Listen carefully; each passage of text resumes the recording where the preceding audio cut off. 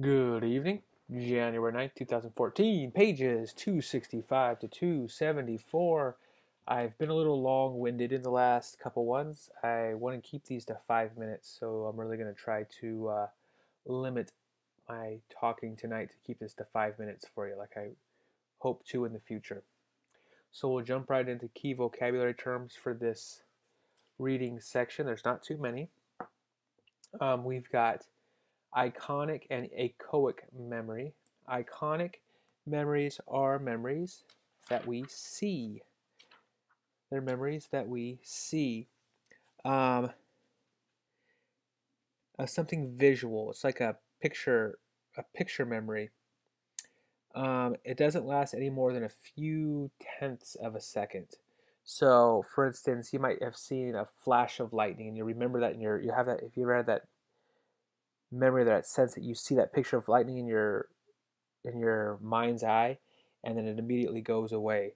That's iconic memory. It's something that's like a picture. It lasts if your mind chooses to do something with that, to process it, further processes it, then it'll last much longer than a tenth of a second. But it's something that your brain sees it, it holds it in there for a tenth of a second, and then it lets it go. Because, like we mentioned in the past few days, your brain's taking in thousands of pieces of information every second, and so it can't possibly deal with everything. And so it takes it in, remembers it, and lets it go.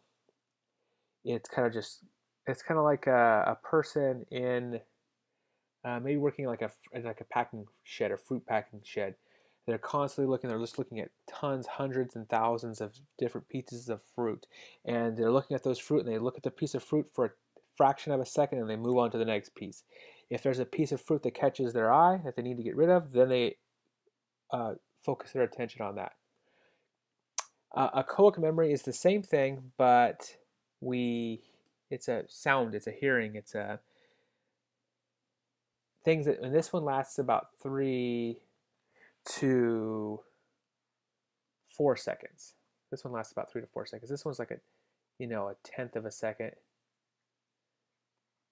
and this one's 3 to 4 seconds. Echoic memory. And those are sounds that we have heard. Um,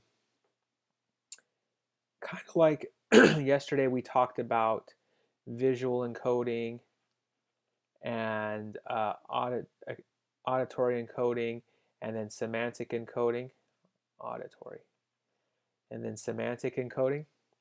This one was the least effective, this one was the second best, and this one was the star.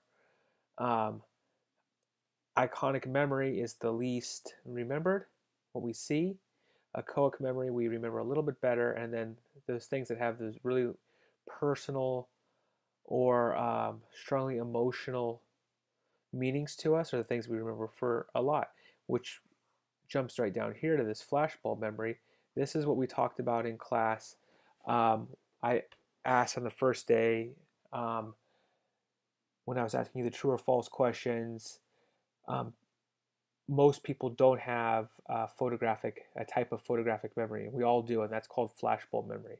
That's that photographic flashbulb memory that you guys have for highly emotional events. I mentioned 9/11. If you were a big Michael Jackson fan, the day that Michael Jackson died would be a highly emotional event. Princess Diana, whoever was highly, Pope John Paul II. If I think you guys were probably too young for that, even now, but that was highly emotional for a lot of Catholics. And so those types of events are things that you'll remember. Um, Another thing that we have here is this thing, long term. Okay, it doesn't work right now. Long term potentiation. Long term potentiation, or LTP for short. A lot of students have trouble with this one. Your little neuron, okay, so the neurons, there's this little synaptic gap right here. Your neurons are just little nerve fibers, okay, and the way they communicate is they send little signals across to each other, and that's how they communicate. We learn a lot more about this in the next unit. Well, when you're learning something new, these neurons start sending zzz, zzz, zzz, a whole bunch of different signals all at once, and they're like creating this roadway, this neural roadway between these two neurons. And that process of creating that roadway is called long-term potentiation. One of the ways I kind of visualize it is somebody trying to create a new road. And so say you're out in the wilderness, or you were an early American pioneer, and you were trying to build a road from one town to the next. Well, there might be grass on the road, there might be weeds in the road, there might be trees in the road, but the more you travel on that road, or maybe you're taking a shortcut to school or whatever through a field, the more you travel on it, the more trampled down it becomes and the easier it becomes to go through. That's long-term potentiation. Well, the better we learn something, the more those neurons fire and the better they beat down that road, and it makes it easier next time for the neuron to travel, or the impulse to travel through. And the easier it is to travel, the easier it is to remember. So that's long-term potentiation there.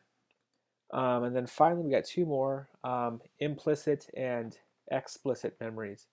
Now, these ones are, you guys better take a few seconds on this one, because implicit memory and explicit memory both have like multiple names. Implicit has actually got 3 names that you might see around. It's called implicit memory. You might also see it referred to as non-declarative memory, or you might also see it referred to as procedural memory. Now, we usually refer to these types of memories with people with amnesia. People with amnesia lost their memory in some way. We'll talk about different types of amnesia later, but they lost their memory in some way. Implicit memory is the ability to learn how to do something, or the procedure to do something. So for instance, if I want to know how to ride my bike, I might know how to ride my bike, but I might not be able to tell you what to do. If you ask me, well, how do you do it?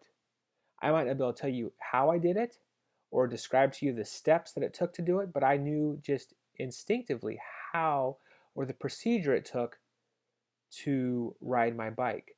I know sometimes you guys, like tying your shoe, maybe. If I ask you, how do you tie your shoe? A lot of you know how to tie your shoe. You have this implicit memory of how you're supposed to tie your shoe, but you can't explain to me or declare to me how you tie your shoe. That ability to declare the information, to give it step by step, is your explicit memory. So your explicit memory is declaring. You can declare a fact. You can declare the steps to tie your shoes. You know why or what and exactly how to do something. That's explicit. You can explicitly say it. You can say it out loud without any problem. Implicit refers to something that you know is there, but you don't really see it, but you know it's there. Like you implicitly think that when you're a little kid, you implicitly think that all adults know everything, or they know a lot, right? It's just, there's not a sign there in front of every adult that says, I know more than this guy. You just implicitly think that. So implicitly how to do something, okay? Non-declarative, because you don't have to declare it. You don't have to tell me how you ride your bike. You don't have to tell me how you tie your shoes. You can just do it. Or we oftentimes call it procedural, because we know what to do. The steps to do it, we just don't know how to describe it. Explicit is like the second level. This is oftentimes when people have amnesia, they have problems with explicit memory. They might know how to do something, but they can't explain how.